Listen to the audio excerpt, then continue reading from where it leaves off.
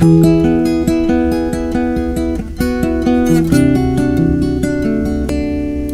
to day 33.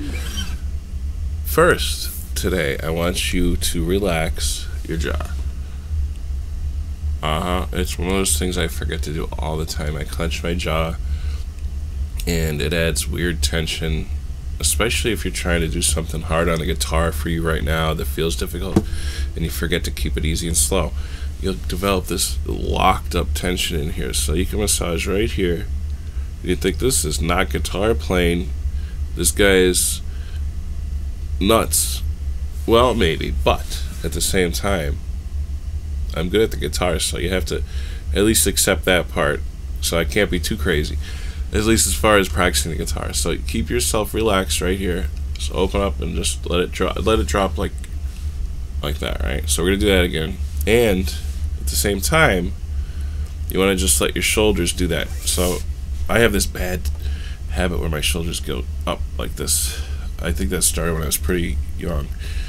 Tension and things like that, environmental stresses. So you want to don't let that get to you, and you want to drop your shoulders.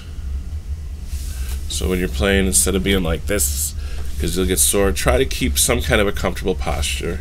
You don't have to be like a Superman, you don't have to be like this, but somewhere where you're not hurting yourself for too long in one position, right? But keep your shoulders relaxed and your jaw relaxed. And believe it or not,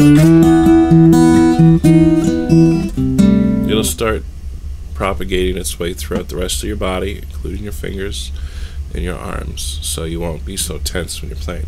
You want to be the relaxation, and you have to maintain that all around whatever you're doing.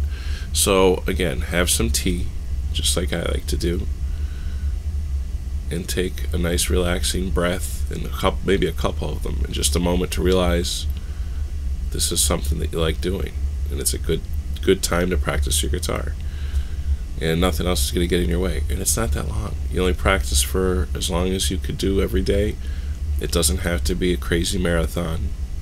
It could be a couple short practices a day. It becomes kind of addictive if you haven't noticed by now. I think it's worth doing. Alright, let's get started. Gonna go low, high, middle, high, high, low, middle, low. So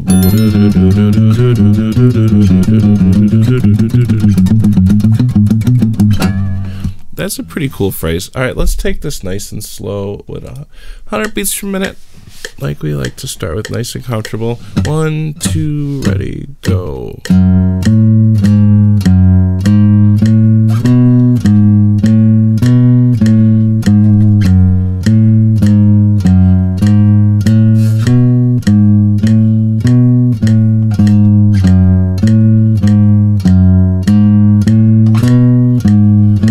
Alright, eighths.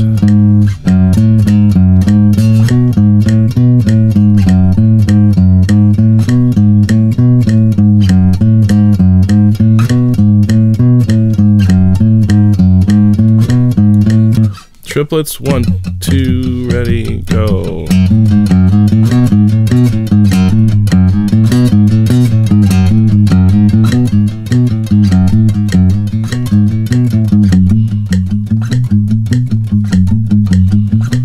Alright, let's go sets of 16. 2, ready, go.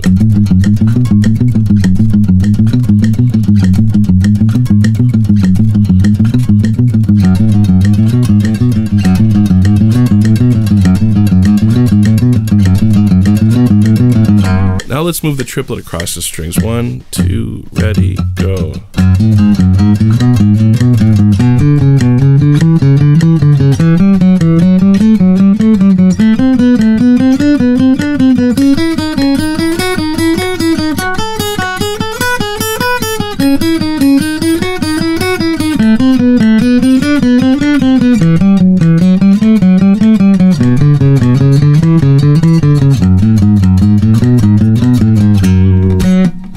Let's do sets of 16 across 2.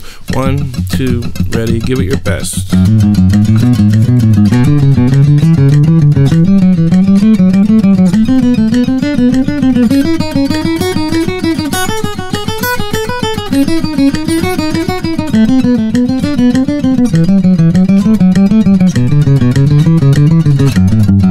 Oh, hang on a second here. I wanted to mention, let me kill my metronome here. I wanted to mention how I'm able to do this stuff without messing up on the string changes as much as I typically would expect people to do. Here's what happens. Watch this. You might notice I'm not doing this. I'm going like that. Because what happens is now my index finger is already in position. So I'm ending with the middle of my finger instead of the tip, because then the tip is on the B string ready to start. See how that works? So if I went, this doesn't matter because my finger's freed up. But if you're using the same finger consecutively, index finger, I overplant it, so then it's already on the B string. If I went like this, I'd have to lift it to get to the B string, which can make some noise, which is harder than that, and then it's already in the place. That's a really, really, really good tip. I don't think I've ever seen before. And that's how I'm able to play very clean string changes at high tempos without getting all weird and making mistakes or slowing down or any of that stuff. At least at a moderate time. If I go super duper fast, then I just make mistakes as I haven't practiced as much as I should have, and that's my fault. So don't be like me. Well, be like me for the most part, but when you notice that there's something you want to do and you're having trouble, instead of recording a bunch of guitar lessons, you should practice it too. All right. See you tomorrow.